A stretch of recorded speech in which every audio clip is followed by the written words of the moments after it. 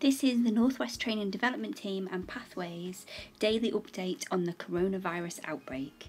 Today's update is about using your GP's surgery at this time. Doctors in the Northwest have shared information with us about what you should expect from your GP's surgery and how you can help them right now. Please do not go to your GP's surgery in person unless you've been asked to attend by staff. You should use online services to access your GP if you possibly can, and you can phone them if you really need to, but their staff will be very busy as there are lots of patients to help right now. This may mean that the phone lines are very busy.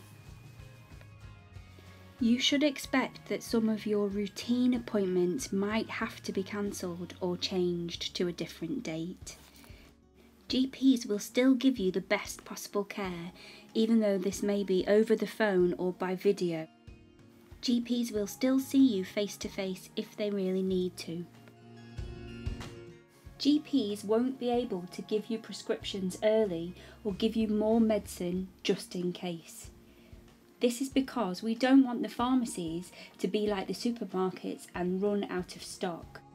GPs will work hard to make sure that you get the medicine you need. GPs won't be able to give you paracetamol on prescription just because it's not easy to get in the shops right now. Paracetamol isn't in short supply. There's enough for everyone who needs it. It's just that people are buying more than they need right now. If you become ill with symptoms of coronavirus, a temperature or a cough, or you're someone who is more at risk of becoming more seriously ill if you do catch the virus, your GP isn't the place to advise you whether you should or shouldn't self-isolate. They have lots of patients to help at the moment. Instead, you should use NHS 111 online, or if you need to, you should call NHS 111. Remember to be kind to each other when accessing services.